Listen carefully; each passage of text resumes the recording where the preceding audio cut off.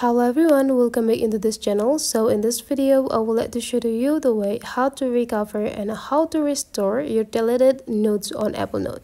So let's just open the Apple Notes right away and let's just try to delete one of the notes. To delete it, you just need to slide the documents into the left side and there will be 3 options there. You just need to go click this chunk. And those already deleted, but then you realize, oh no, the documents that I just deleted is just wrong. I need to delete this one rather than the previous one.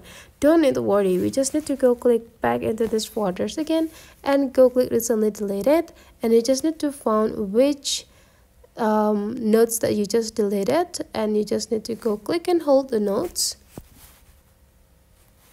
and there will be like an options. Just go click move and go click add into the notes, and your documents is already back.